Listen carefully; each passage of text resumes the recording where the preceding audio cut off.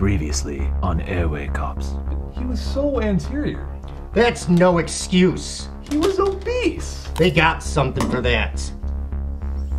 All I needed was some laryngeal manipulation. Should have been me, not him. You know that ain't true, Mac. Damn it, Mac! You know how much your little spree just cost the city? I've been on the phone with the mayor for over an hour trying to convince him that you two were actually doing your jobs out there. Chief, you want my badge? Here's my badge. You want my laryngoscope? Here's my laryngoscope. What I want is for you to stop lugging around this death wish that you got and start acting like a good Airway cop, just for once. Mac, get your ass back in here. I'm not finished with you yet. Francis, get out there and try to talk some sense into him.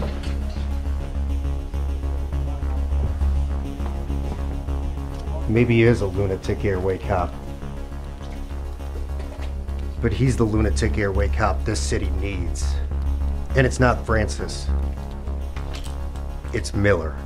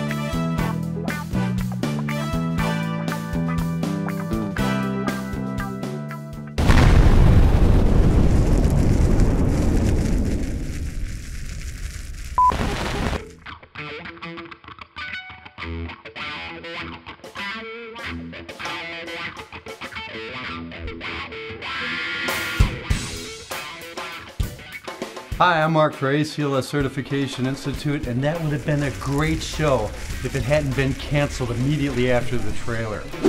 Today's topic, advanced airway management.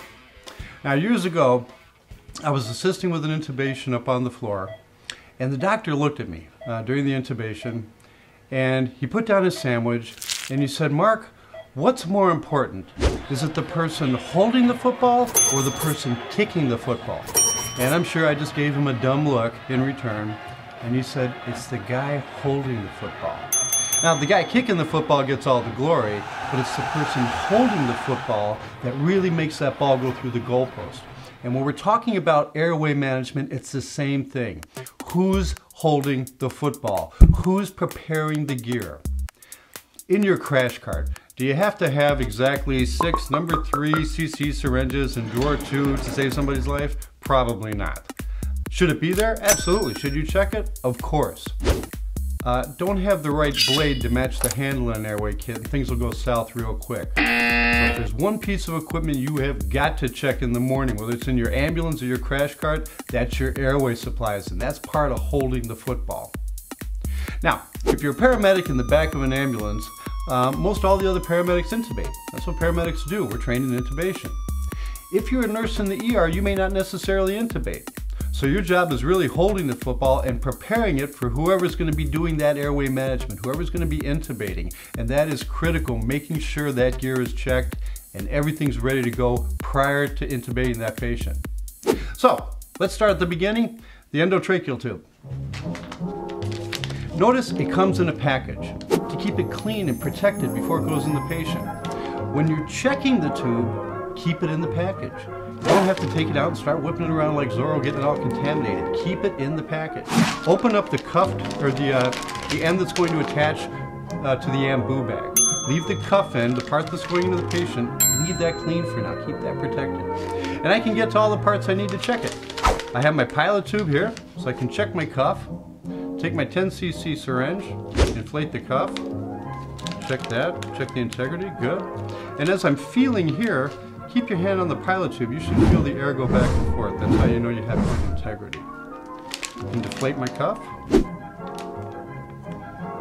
Next, I can put in my stylet.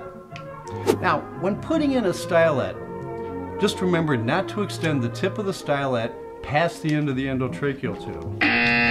Most intubations that you're going to do in an ambulance or in the ER are crash intubations. Have a stylet in there, especially in the back of an ambulance, because if you need it, you have it. If you don't have it and you're flopping around in the back of the airway, it's too late. You got to stop, then put a stylet in. So I always like to have a stylet in before I intubate. Measure it, make sure the end doesn't go past the end of the endotracheal tube. You could do this in the package. Then kink off the end so it stays in place. Now, when I'm inserting my tube, I like a little lubricant on it. It slides in a little easier. It doesn't get hung up on the back of the airway. So I might take it out, put a little bit of Surgi lube on the end, just on the tip, and then it goes right back into the package. And this is where it stays until it goes into the patient. So let's take a look at the laryngoscope. This is the primary tool we use for advanced airway management for placing the endotracheal tube in the patient. Make sure you check your equipment before you use it. Make sure that the bulb, when locked in, is activated and bright. You need to have a good view at the back of that airway, so you're going to need a bright light so you can visualize the vocal cords to place that endotracheal tube. A couple of different kind of blades we use. This is a Macintosh blade, a curved blade. And I remember the Macintosh because if you look at it from the side, it kind of looks like the side of an apple. That's a Macintosh blade. Probably the most preferred, most used blade. Now this blade, when inserted into the airway, is designed to go into the vallecula, which is the space above the epiglottis, lifting straight up, and we lift the epiglottis upward, exposing the vocal cord so we can put the tube in. So it doesn't go under the epiglottis, it goes on top of it, into that space known as the vallecula, and we lift up. Now a straight blade, or a Miller blade, which I just happen to have in my pocket here, is different. It does not go into the vallecula. The straight blade is inserted into the oral cavity and it goes underneath the epiglottis, and we're directly lifting the epiglottis out of the way so we can view the vocal cords and insert the endotracheal tube. So, if you're assisting with the intubation, if they ask for a Mac, they're looking for that curved blade.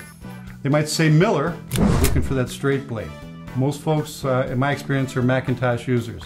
However, there may be certain circumstances where a Mac blade's not going to work. And if it doesn't work, be prepared to switch blades. Have several different blades in several different sizes available before you start your intubation.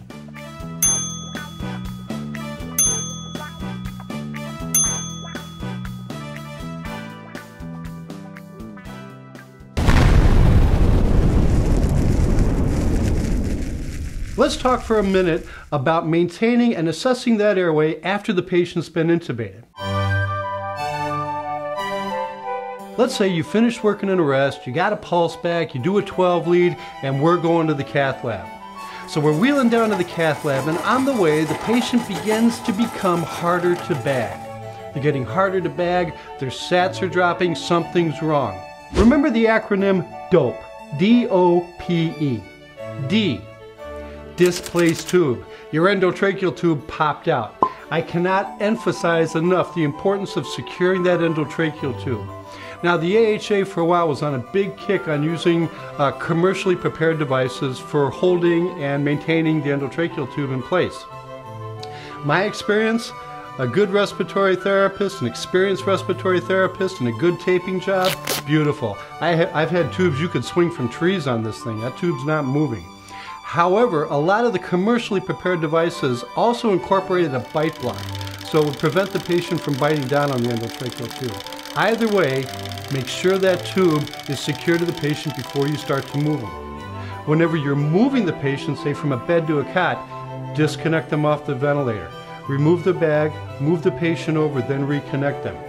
This will avoid unnecessary tension on the tube and possibly extubating the patient. Another great method for assessing breath-by-breath status is inline end-tidal CO2 monitoring. This gives you a lifetime, real feedback of this patient's ventilatory status. So if the tube pops out or something goes south, you know it immediately. If I'm transporting a patient on a ventilator, they have end-tidal inline and I'm monitoring it throughout the transport. Oh, obstructed tube. Your patient just threw a lung biscuit into the endotracheal tube. This is where having a Ballard suction is very handy, especially during transport of ventilated patients. This allows you to cleanly Provide suction down the endotracheal tube without contaminating the site. The Ballard suction is in line, it's ready to go the whole time.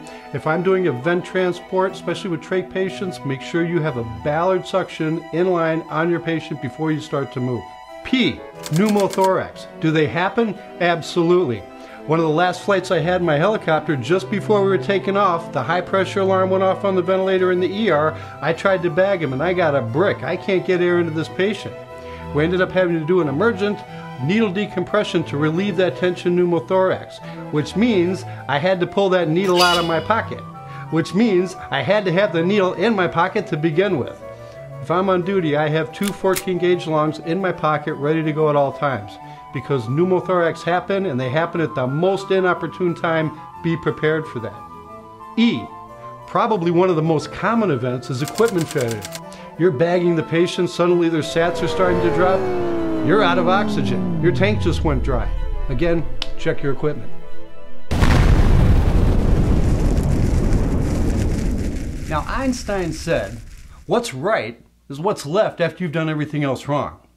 What he was really talking about was advanced airway management, and have a backup plan. Have a plan B when things go south. Thanks for watching part 1 of Advanced Airway Management. Now in part 2, we're going to cover some of the plan B stuff, some of the options, some of the tools we have in our back pocket to take care of that airway if our first attempt doesn't work. I'm Mark for ACLS Certification Institute, the leader in online ACLS certification. We'll see you in part 2.